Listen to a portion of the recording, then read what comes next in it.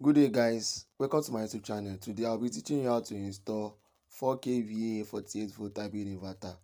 The inbuilt charge controller is 150 volts 60 amps. So the first thing we need to do is to peg the wall. Then after pegging the wall, then we install our inverter. Our inverter is surface mount inverter. Make sure you peg the wall very well, then install it on the wall. So it is surface mount inverter. Make sure you screw the inverter very well to avoid falling down or dropping down. This switchboard contains one surge protector, 2 pieces of 2-pole circuit breaker, and 1 piece of guide breaker. The first 2-pole circuit breaker is used for AC in, while the second 2-pole circuit breaker is used for inverter outputs. The guide breaker is used for bypassing.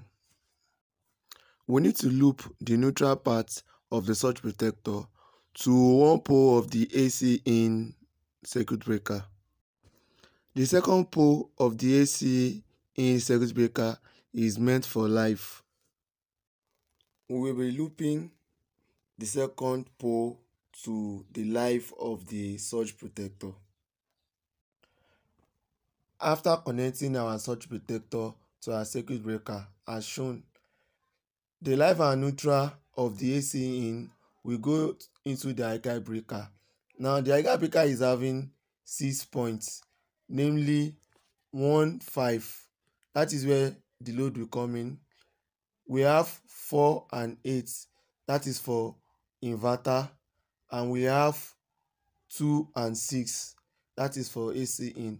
Now our AC in will be coming from the circuit breaker of the AC in. Now it will go into the guide breaker. So 6 is for neutral, while 2 is for live.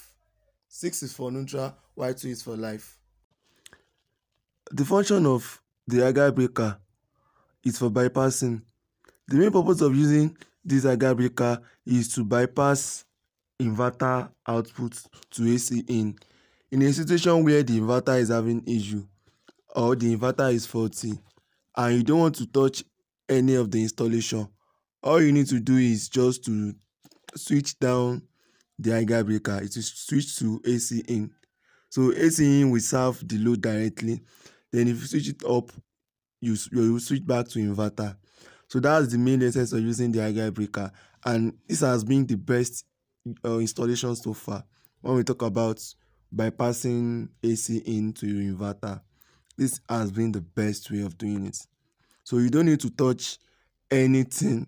All you need to do is just to switch on the circuit breaker of the guide breaker. Just switch it on and switch it off.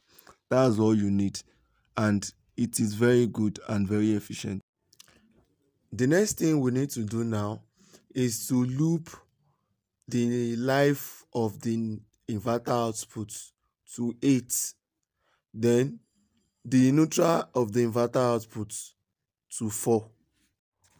Once we've achieved this, now the guide breaker will be switching within AC in, which is NEPA in my country, from the grid to inverter. So if there is no, for instance, if the inverter is having faults now, it is very easier for you to switch to AC in. So AC in will serve your load. So that's the main function of using the guide breaker. We are done with the connection of our switchboard. It entails AC in, inverter output, and bypass. We are done with the connection of the first switchboard, which is the AC. Now the next switchboard now is for DC. Now it entails a DC breaker for battery, a surge protector for solar panel, and a 2-pole circuit breaker for breaking solar panel voltage. The battery circuit breaker is used for engaging and disengaging voltage. The surge protector for the solar panel is used to stop lightning or thunder from affecting the inverter system. Then the two pole the two pole the two pole DC breaker is used for engaging and disengaging photovoltaic voltage from the solar panel.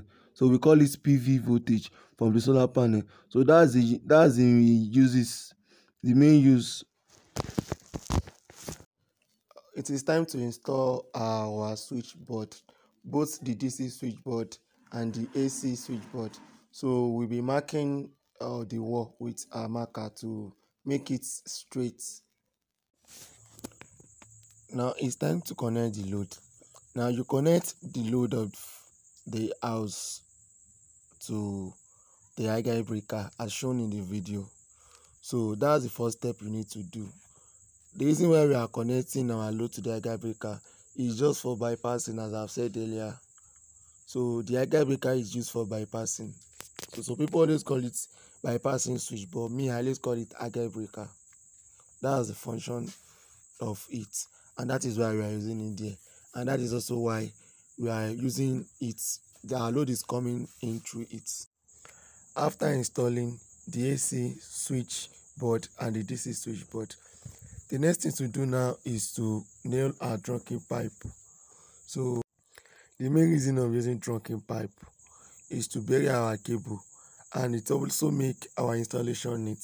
So we are trying to cut some part of the trunking pipe so that it will fit in the cables. It will make our design very neat and very unique. After nailing our trunking pipe as shown in the video, the next thing to do now is to connect our AC in circuit breaker to the AC in of the inverter. This is meant for charging the inverter. So the live of the inverter will go into the live of the AC in circuit breaker. At the other side of the inverter, it comprises of 6 connecting ports. The first 2 ports is for the AC out, which is also known as the inverter output. The second port is for the AC in. That is where we supply the inverter alternating current to charge the inverter.